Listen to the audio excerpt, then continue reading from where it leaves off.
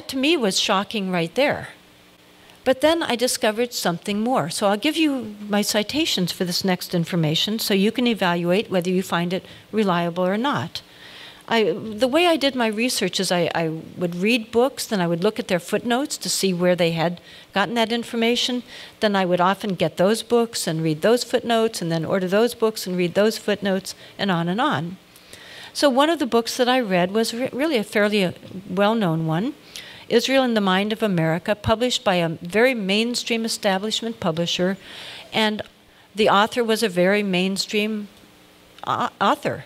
He had been diplomatic correspondent for the New York Times. He had been at Harvard. He had written a number of well-regarded, very establishment nonfiction books.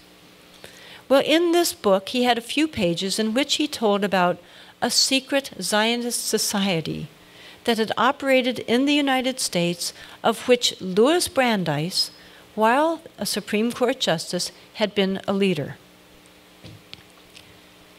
So I looked at where he got that information, and I went to that source. It turned out to be from a scholarly journal called the American Jewish Historical Quarterly, a very respected journal. So then I looked at the author.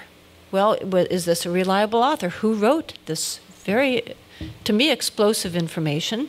And turned out to be a well-regarded Israeli historian at a mainstream Israeli university.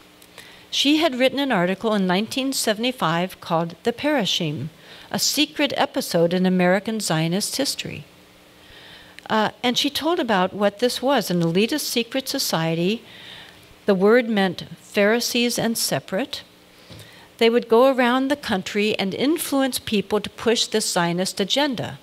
By the way, at this time, the Jewish population were not Zionists at all. The large majority were not Zionists. Many were opposed to Zionism. This was a very fringe element to a certain regard.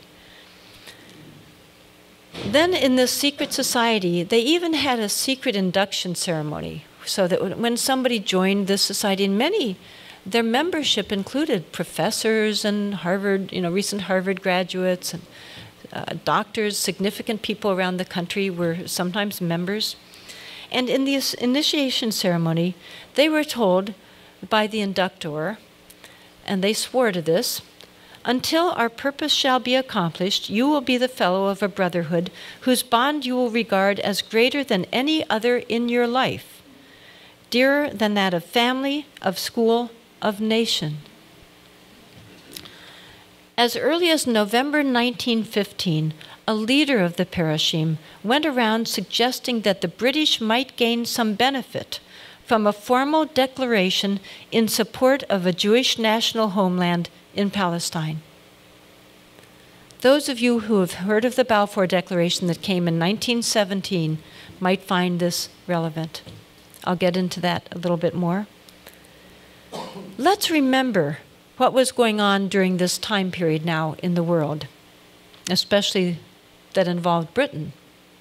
Well, of course, in 1914 began what was called at that time the Great War of massive carnage. British forces in the first day of the Battle of the Somme lost, according to historians, somewhere around 50,000 to 60,000 men in one day of a battle that went on and on and on.